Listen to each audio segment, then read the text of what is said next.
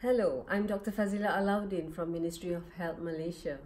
I'm delighted to share the news of the launch of the WHO Guideline on digital interventions for health system strengthening.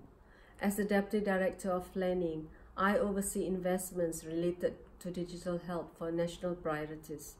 Additionally, as a council member of the Asian eHealth Information Network, I strive to ensure the responsible use of digital technologies and make sure our limited resources are being used wisely.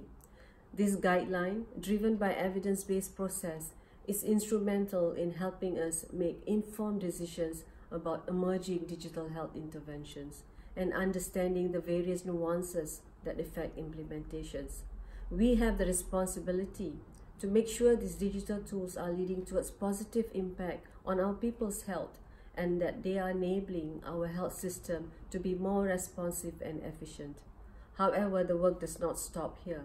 As this field evolves, we will need to continue to be critical and push ourselves to maximize the value of the investments we make.